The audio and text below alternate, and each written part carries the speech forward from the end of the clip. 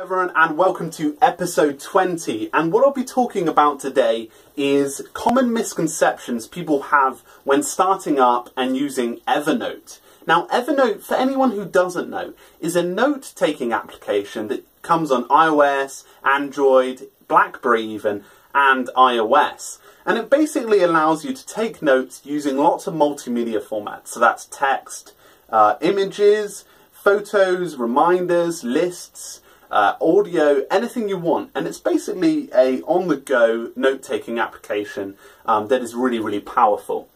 So a lot of people, when they start using Evernote, they freak out at the thought of using such a powerful tool within their day, and usually they kind of sign up and then give up a couple weeks after. But for the ones that stay around, there's lots of productivity that can come out of this and lots of time saving. And what I would do is, if you're starting to use Evernote again, these are 3 top tips that I would go into and start using Evernote. So on Evernote, a lot of people go away and they start adding notes straight away. And this can be a problem. When you add these notes and you don't have an infrastructure in place, it becomes hard in the future to start adding notes and bringing in notebooks. And what notebooks are, they're essentially folders for certain things. So the notebooks feature comes straight off and you get as many notebooks as you want. And I've got notebooks for anything. And I'm just going to use education as an example here.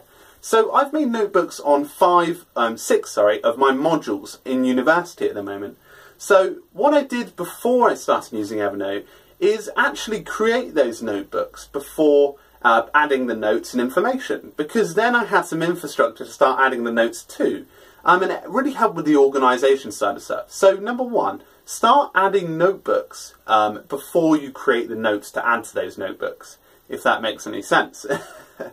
The next thing is tags. Now, once you've started adding notes to these notebooks, and you've got a lot of information, so you might have a couple of lectures for 5 different or 6 different modules, and you're seeing that Evernote's becoming a really good place to store those that kind of information.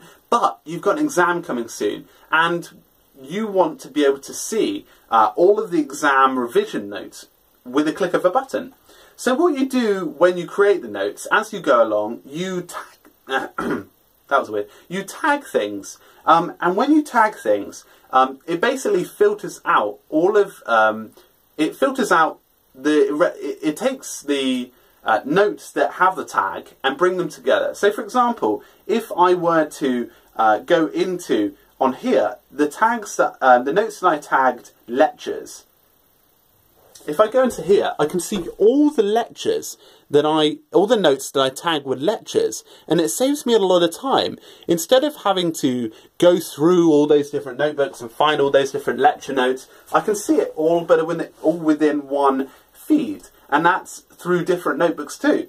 So using the tags as a feature can help you save time when bringing together information. So it could be exam information, lecture information, minutes for a meeting, meetings, agendas, all those kind of things. Really powerful technology.